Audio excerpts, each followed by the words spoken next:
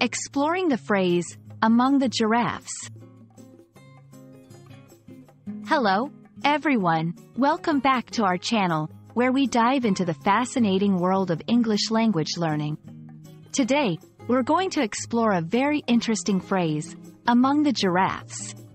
This might sound a bit unusual at first, but it's a great example of how English can use specific images and contexts to convey broader meanings. Let's embark on this journey together and discover what lies among the giraffes. The phrase, among the giraffes, literally refers to being in the physical presence of giraffes, typically in a place where giraffes live, like a savanna or a zoo.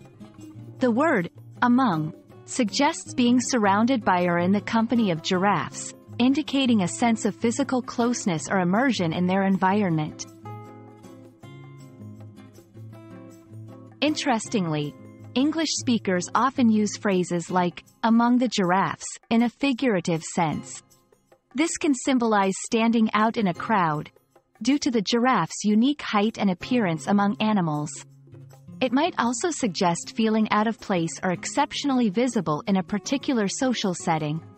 The context in which the phrase is used can significantly alter its meaning. When you hear someone say they feel like they're among the giraffes, it's important to consider the context. Are they expressing feelings of awe or discomfort? Are they highlighting their uniqueness or perhaps a sense of isolation? This phrase can be a powerful way to convey complex emotions or situations without a lengthy explanation. English is rich with imagery and metaphors, and phrases like, among the giraffes, showcase this beautifully. By learning to use and understand these expressions, you can add depth and color to your conversations.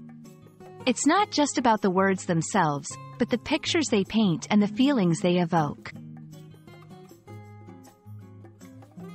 We hope this exploration of the phrase, among the giraffes, has been both enlightening and entertaining.